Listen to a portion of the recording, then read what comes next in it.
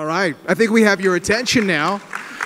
That well-choreographed commercial, you've probably seen it on television or online. Maryann celebrating the 100 years for the NFL. I thought if you guys got a little more gung-ho, maybe you'd place some former players in the audience here so we could do like the real-life version of it. But we mentioned Bianca Andreescu right before. Big night for her, and big night for the NFL last night as well. This is a special year for the league, and there's a lot of preparation, whether it's ads like that one or just behind the scenes. Can you give us a sense on this milestone and what you guys have been up to over the last few months getting ready for it? Well, yeah, I mean, this is a massive milestone for the league, 100 years. First, the prep has been going on for a couple of years, to be honest, and this ad, and we can use it as a bit of a case study for how we're thinking about our strategy as we launch into our 100th season. And what you see in that ad is a linking of the past to the future. So an unbridled respect for the tradition and the heroes and the legends of the past of the game, bridging to the newer players. So you saw, you know, the Tom Brady, that hold my beer kind of moment with his rings. You know, it's really important for us to honor the past in a sport like football, especially in America, where it underpins the culture so much. Some other things that were in that ad that are also important. Sarah Thomas was dressed in a black dress. She said first down. She's the first and only female official in our league.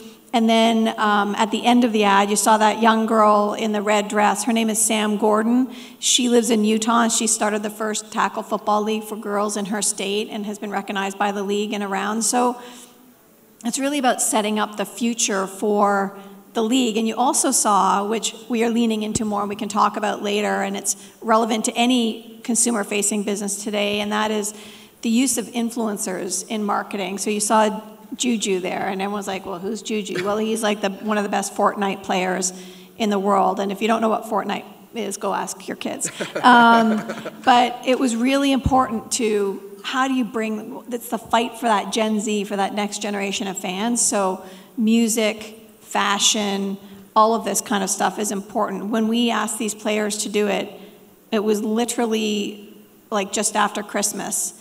And they all want to do it, and we said, just wear what you want.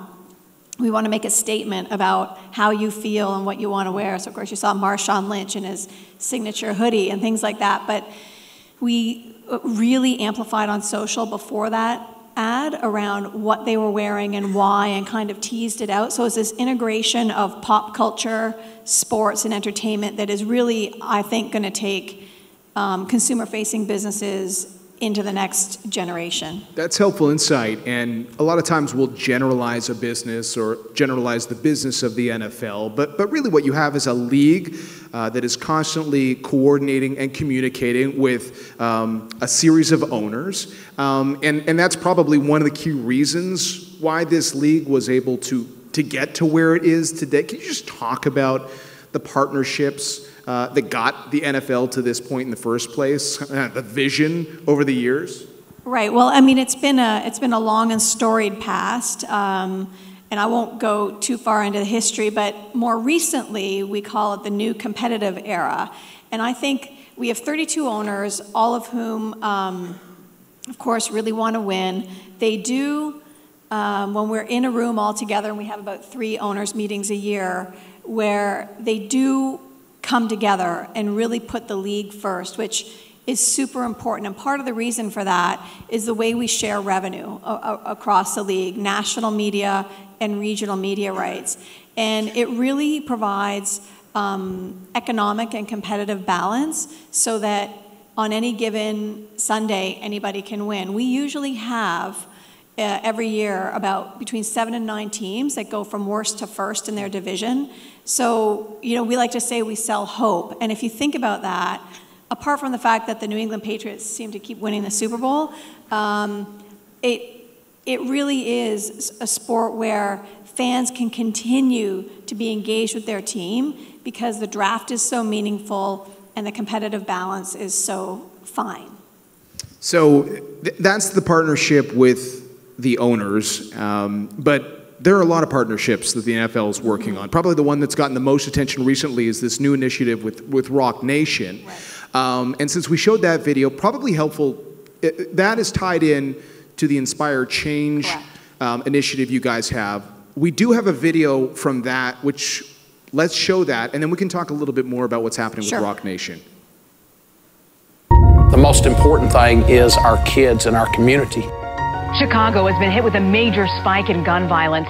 We kind of tag teamed and said, all right, let's do something. When I heard the stats about literacy by 4th grade being a big marker for success, I was sold. It's really about bridging that gap with the law enforcement. It's about laying a foundation to be able to create change and be able to change lives. Our kids need to see somebody that looked like them, that went through what they went through.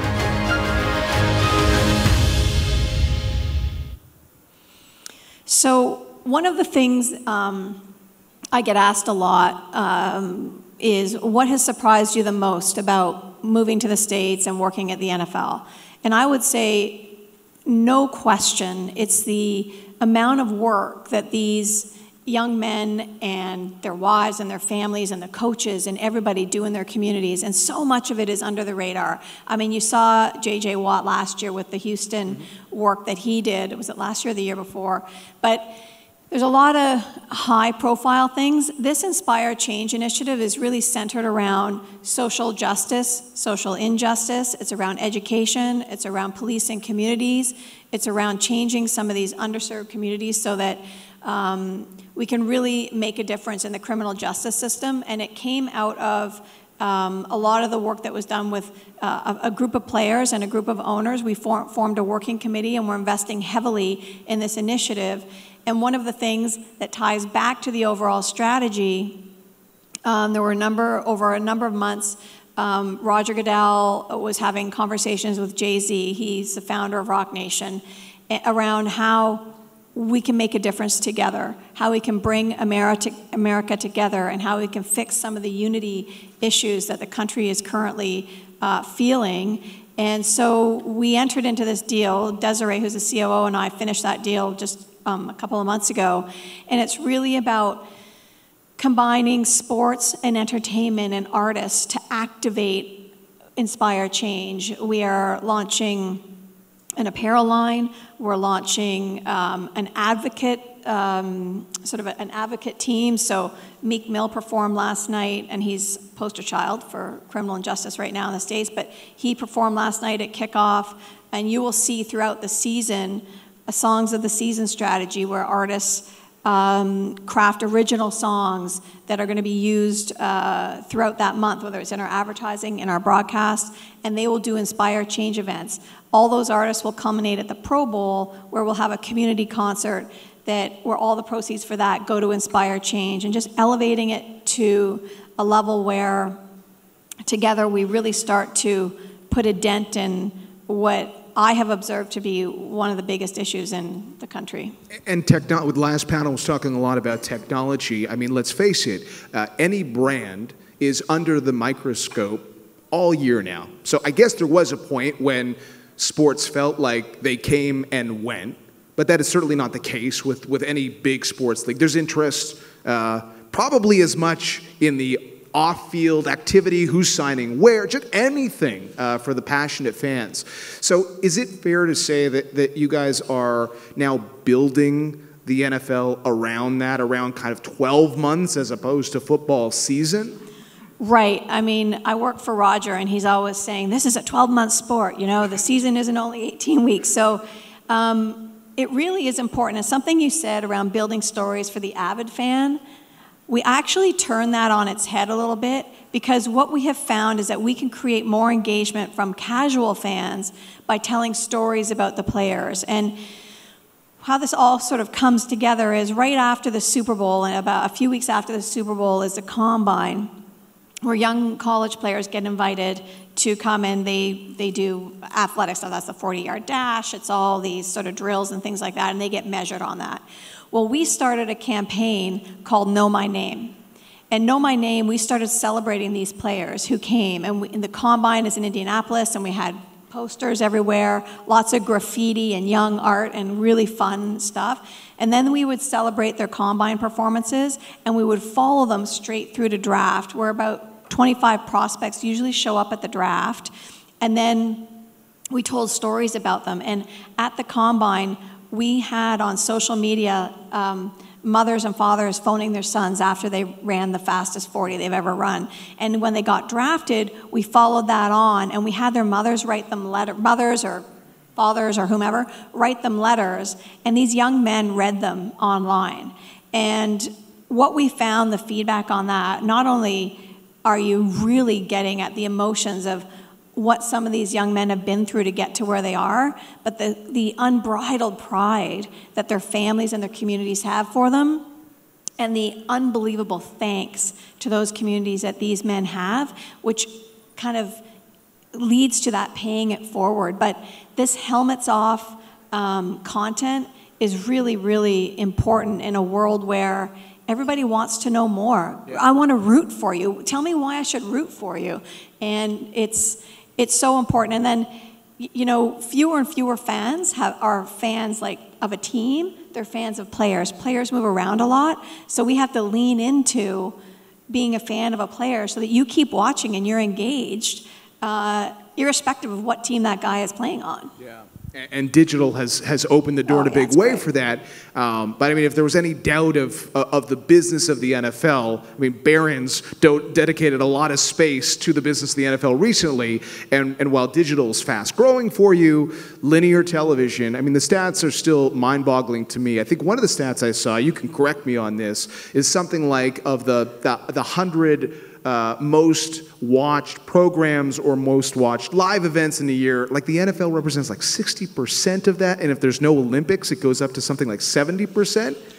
Right, so in America, last year we were 37 of the top 50 broadcast television shows, and we're #1 primetime show for the last, like Sunday Night Football's #1 primetime show for the last, I don't know, 10 years running or so. So here's what I'll say, and we had an interesting discussion with Washington Post last night when we were talking about the same thing, sort of this structural pressure on a traditional legacy business, which is broadcast television, amid a growing digital business. And I would say that we were fortunate. Our ratings were buoyant last year, and we kind of bucked the trend, as it were, and our ratings rose. But look, it's in a tidal, tidal going down kind of situation.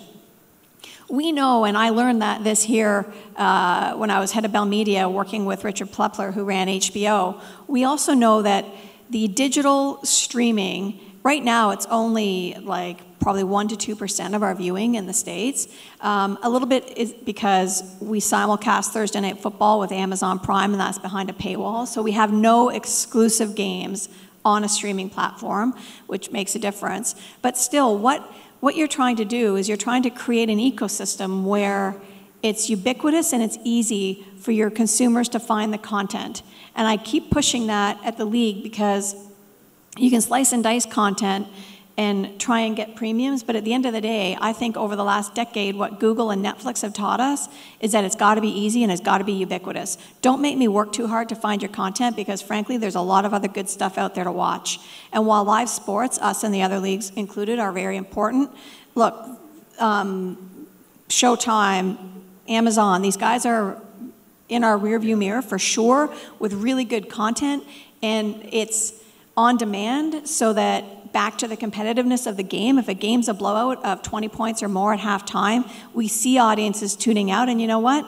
They can just tee up the next episode of Game of Thrones or whatever else it is they're watching. So over to us to create a game and a product that transcends platform and really, really engages audiences at all levels. So, I mean, I know there's still some time before you guys get into the next media rights deals, but I'm going to make the assumption these are the kinds of things you have to think about. And I guess we'll watch the evolution of everybody, the traditional broadcasters. You mentioned Amazon, who you've worked with, and I saw they just became basically an investor in Yes as well. So they've been gravitating towards some sports.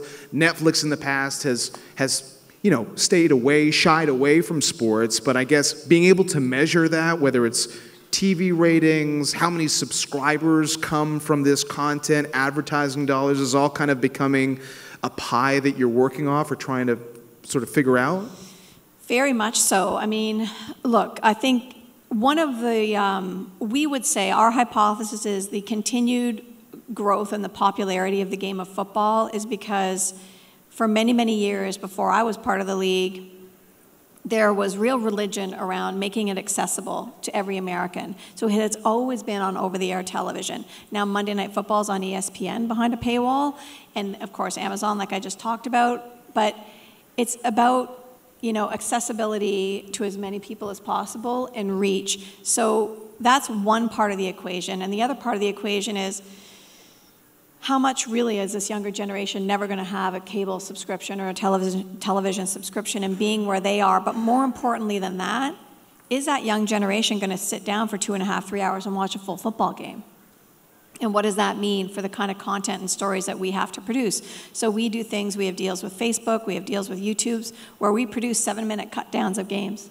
So it's not highlights, but if you want to engage in the water cooler conversation, or you're a fantasy player but you missed your game, you can sort of see all the big games, the sort of summary of the games very, very quickly the next day. Also, a product like Red Zone, which I don't know, it's an international audience, so that's a very millennial product where it's every single, the Red Zone is the last 10 yards of the field on either end, and it's all the plays at the end, you know, that score basically. So things like that, we're just developing products that our viewers want to watch, and those all enter into the soup of the next media deals and what we think about. And, you know, it remains to be seen how it sets up. Is there room for an exclusive streaming series? I don't know. I really don't know because, you know, I come from telco, so the broadband footprint and the quality of the broadband has to be so strong. And I caught the tail end of the conversation just before around the power of internet and the importance of broadband. To watch live sport on broadband, it has to be really good. Like the broadband quality has to be good, otherwise it pixelates and you miss things. It's one thing to have it pixelate on a dramatic series because you know it's eventually going to start up again. But in a live sporting event, it can get a little annoying and frustrating. Is balancing that with technology moving fast. I saw you guys just signed a deal with TikTok. I'm still trying to figure out TikTok, yes. So you got to move fast. Okay, so you just highlighted the fact that you're now the content creator or part of the content creator, and you were on the distribution side before. I mean, what would you say, what's been the biggest learning lesson for you being on the other side now with the NFL? Well, you know, there's nothing like negotiating with the NFL. But what I've learned since I've sat on both sides is that we're both trying to solve the same problem. And so this is very important when you think about the overall strategic objectives of your partners. So if you're trying to drive viewership and consumption and reach, gee, you better be working with partners who want to do that too. And it seems obvious, but you know, Amazon has a lot of other things going on. So whereas CBS and NBC, that's their business, right? So how do you think about that and those partners? And then increasingly with our sponsors and people that we partner and, you know, sort of co-brand things with, it's not enough anymore to ask them to write a check so that they can slap their logo up. I mean, how are we blind sharing data so that we can penetrate one another's businesses better? How do we both benefit economically from this? And that gets into the whole customer fan data thing that we're quite advanced on and really excited about. And I think it's a cost of admission in terms of, you know, meeting your fans where they want to be met with the kind of offer that they want to see. And it's just, partnerships are changing in general. They're less transactional and more relational. They're deeper, and we all want more of one another, and the NFL is no exception. You talked earlier about some of those incredible stories for your players and how they got there. I'm always interested in the stories of business leaders as well. I mean, how does a civil engineer ultimately make your way to this chief operating officer role at the NFL? Do you ever think about that? I don't. I don't, you know, it's funny. So I didn't even know I was going to be a civil engineer until about a month before I applied. I was actually selling barbecues at Sears, Canada, to pay my tuition to university. And the fellow I worked for at the time said, just go into engineering. You're really good at math and physics. And it was 1984, so not a lot of girls were thinking about that. And I decided I would do it. And I went into engineering, and he had convinced me that out of engineering you could do anything. Like if you really like because I thought at the time I wanted to be a doctor, as every good girl did at that time.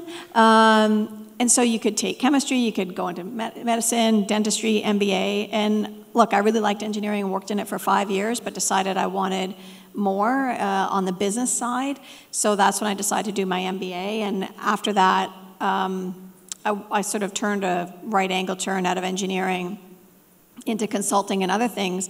But then interestingly enough, when I started at Bell, and George asked me to run his operation, while it wasn't civil engineering, it was still engineering. It was analytics, it was applied mathematics, it was optimizing truck routes and technicians and workload and service and all of that great stuff, and circuit design and broadband help and technical stuff.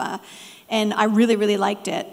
And then it was really George that said, we want to broaden you out, so how about going over to Bell Media, where you are now? Yeah. And I said, sure, it sounds like fun, a bit more fancy than the guys in trucks. And I did that and worked with some really great people over there who were patient enough with me to teach me the business, one of whom is your boss, Wendy Freeman.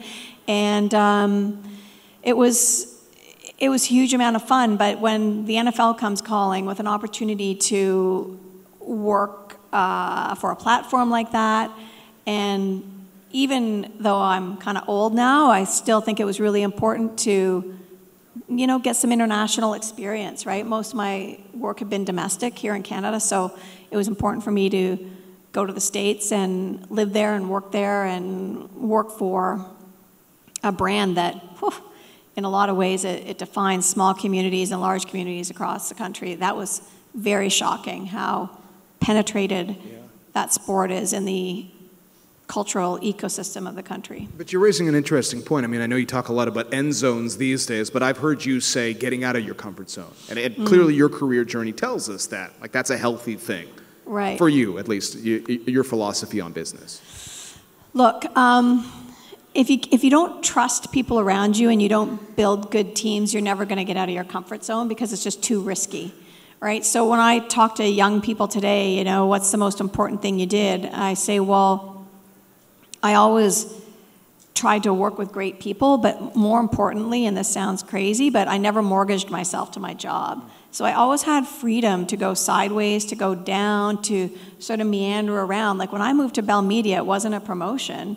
It was just another opportunity. And I mean, it was media. I knew nothing really about it, right? So I had to learn a lot, but I felt confident because I knew the team was good, and I knew that if I flamed out, I flamed out. Well, it would have been fun on the way, right? But you really, you have to be comfortable with yourself and with your life outside of work to take on those career risks. Because if you aren't comfortable, then you aren't going to make those risky decisions in business or for your own career. All right, we're almost out of time. I read this. You can set the record straight. Passing versus rushing. Passing? Yeah. Yeah? Oh, I like it. The fans love it. Look, a rushing game is great. Just ask Seattle. But, passing is fantastic. It's done a lot of what brought the excitement back to the game last year in terms of our best quarterbacks standing up, healthy, throwing the ball like crazy. So, to wrap things up on that note, is Tom Brady human? Yes. I saw those rings. He is. You can confirm it. Confirmed. Yes, he's here. a very good human. Maryann, thanks very much. It's been a great conversation. It'd be great if we could just, you have a final video you're going to show us as we make our exit. Just to explain. This was entry into this season, and are you ready? Here we go.